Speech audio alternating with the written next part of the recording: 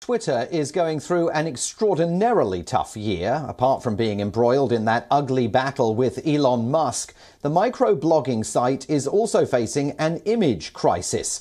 A new report by the Network Contagion Institute and Rutgers University in New Jersey says a growing number of posts relating to self-harm have started appearing on the platform. The number's up 500% since October of last year. Twitter says it has effective rules and policies in place, but there are questions about its efforts to moderate content relating to self-harm.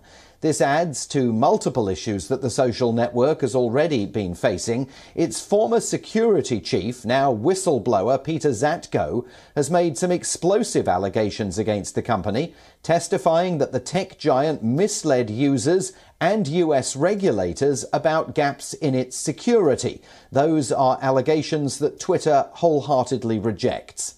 There is increased pressure from investors to make more money. Market watchers say Twitter is now in an increasingly vulnerable position and that the next few months will require caution.